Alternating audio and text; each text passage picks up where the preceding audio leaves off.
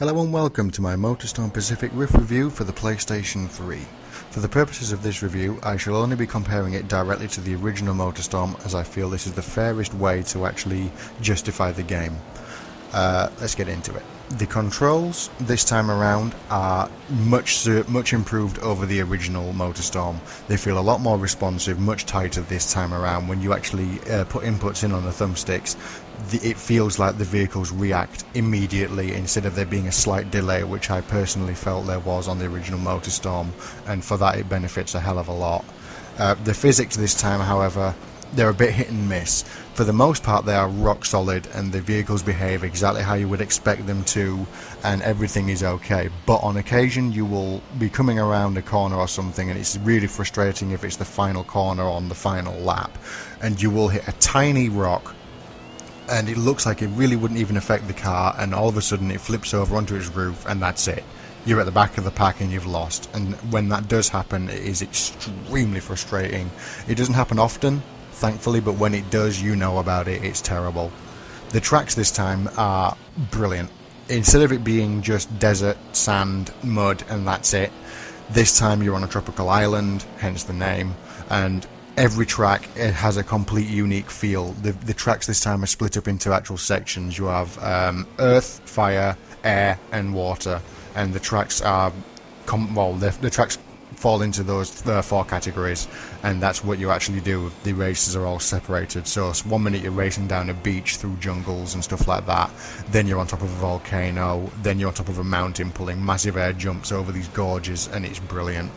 The vehicles are pretty much the same as last time. The bodies have changed, but the classes are the same. You get your motorbike, quad bike, monster truck. The monster truck is brand new. That's the only new one. The racing truck, the rally car, and the big rig are all back. And the monster truck is the newest addition, which has been put in. And thankfully, it doesn't debalance the game at all. It still works because the monster truck has upsides and downsides. Yes, you can run over other cars, but if you're going too fast around a corner, you will roll it over, and then you're at the middle or the back of the pack, and you've got to start from scratch again. So it does balance out very well. The soundtrack this time is hit and miss for me. It's got some really good heavy rock and metal tracks in it that I thoroughly enjoy, the most notable one being the Slipknot track, but then it has a few other techno and rap based tracks in there, and for me it doesn't fit the aesthetics of the game at all. I think the game deserves a proper rock track instead of this techno rap stuff, which I just don't know. It doesn't suit my needs for the game at all. The vehicles sound great, the engines sound really good, all of them sound genuine as you would expect them to sound, and each car sounds individual and unique, which is always what you want. And the sound effects are just spot on, really. The sound effects for the environments are good. Waterfalls sound good. When you're driving near a volcano, you can hear the lava bubbling and stuff like that. The ambience is very good. From a graphics perspective, the tracks look stunning. All of the tracks have an individual and unique look. They all can appear at different times of day, which completely changes the track. So 1 minute is midday and you're racing around, you can see things fine. The next minute it's sunset, and when you come around a corner you got the sun setting in the distance, glaring all the view so you can't see properly, and it really does add to the game a lot, that. And all the scenery and all the smoke effects depending on the track, and everything looks spot on. It fits the game very well. The cars look very good as well. The poly count has been significantly increased from the last game. The damage modelling looks as good as ever, and it looks like the cars belong on the track. They don't look like they've been superimposed over the top of it. They do look like they belong there. They get dirty as you would expect when you drive through the water in the game, or the spray jets to cool your engine down. It washes off all the dirt and you have a sparkling clean car for at least a couple of seconds until you get out the other side, and it works very well. It adds to the effect. It makes it feel a bit more real. The menu system this time is completely different. The game is split up into sections, like I say, instead of it being the original tickets like it was in Motorstorm 1 where you got 1 to 4 races per ticket. This time it's split up into those 4 individual genres, and then there's I think it's about 20 or 30 races per area. I can't remember offhand. The game is incredibly fun.